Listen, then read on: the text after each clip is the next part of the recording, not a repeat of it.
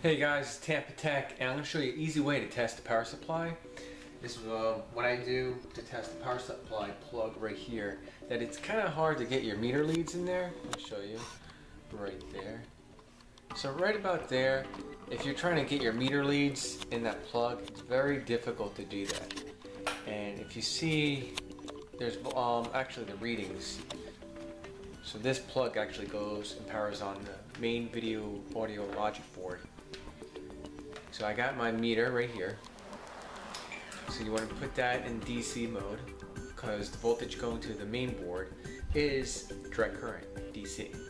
If you see that, it's a pretty thick lead right there, and you try to put that in, it doesn't fit.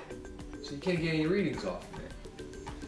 So what you have to do is get a part, like a resistor or a diode, whatever works for you, and you want to take it like that and just twist it around times like that, and then make a little point at the end, kind of like that, and then with this back end you just do that. So you just twist it around like that. One lead on ground, which is usually the back chassis, or right here, the metal tab on the corner of the board could be a good ground.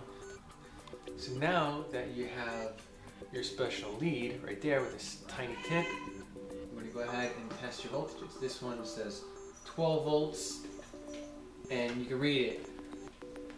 They're all right here. It says 12 volts, and then down here it says 3 volts, and so on and so forth. But there's a reason why you don't want to touch it right here while the TV's on, is for one, if you put your lead on both pins, you're going to short out something. You want to do one pin at a time. If you accidentally brush your meter lead against 2 pins, that's not good because you're going to short things out. Then you're working backwards.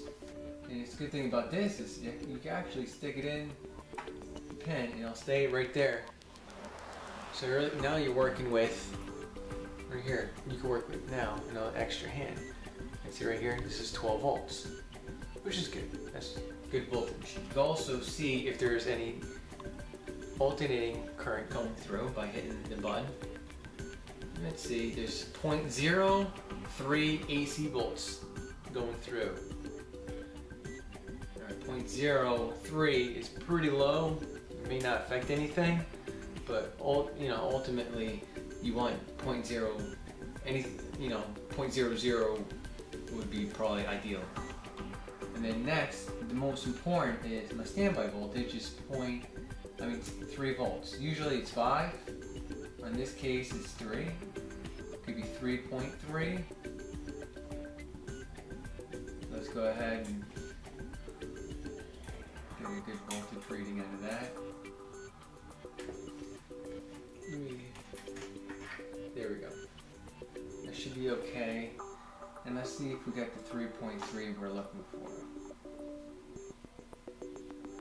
Right here, standby voltage to the main board is 3.3, so that's good. Alright, thanks for watching. Post a comment, subscribe to Tampa Tech, and check out my other YouTube videos, how to fix TVs, tablets, and computers. Hopefully this tip helped you out. Test the power supply. And don't forget to like if you like this video.